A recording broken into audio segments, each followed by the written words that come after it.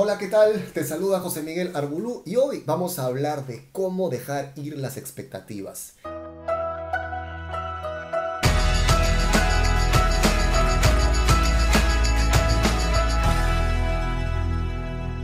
¿Quién no tiene la expectativa de que algo va a ocurrir, sea positivo, sea negativo?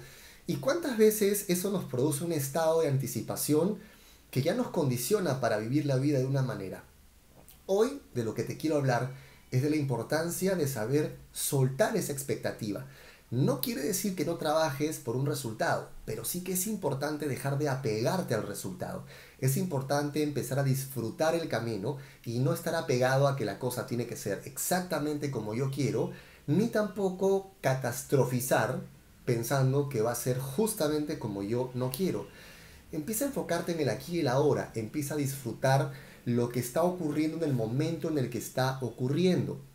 Esto es bien importante porque nuestro negocio estamos a veces con la mecha prendida detrás de un objetivo, detrás de una meta y no siempre se va a dar en el tiempo que tú quieres. A veces vas a hacer un montón de esfuerzos para conseguir algo y no necesariamente se va a dar. A veces va a tomar mucho más tiempo, a veces lo que estabas haciendo va a terminar dando un resultado completamente diferente.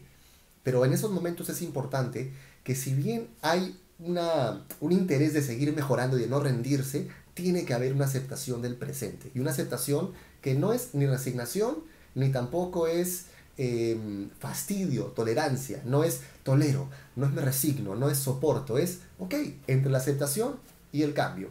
Acepto mi situación actual, acepto lo que está ocurriendo, pero al mismo tiempo quiero estar mejor. Y ese sendero del medio entre la aceptación y el cambio es el que nos lleva a estar más felices y más conectados con eso que queremos. Ve por tu objetivo, sí, pero aprende a disfrutar el proceso, aprende a enfocarte en el aquí y el ahora y a dejar ir la expectativa. Siempre recuerda que puedes respirar, puedes empezar a observar lo que está pasando, puedes conectar con la gente que te está rodeando y disfrutar ese trayecto. ¿Ya tienes mi nuevo libro Multinivel es para ti o no? En él te revelo 3 cosas que todo networker debe saber, pero nadie se atrevió a decir. Ingresa a revolucionmlm.com/libro y adquiere tu copia inmediatamente. Y si quieres estar siempre al tanto de cualquier contenido nuevo que suba a internet, te quiero pedir que hagas 2 cosas. La primera es que si estás viendo este video en YouTube, vayas aquí abajo y le des suscribirte al canal. Vas a ver un botón de suscribirse y al lado hazle clic al icono de la campanita para que siempre recibas notificaciones apenas suba un video nuevo.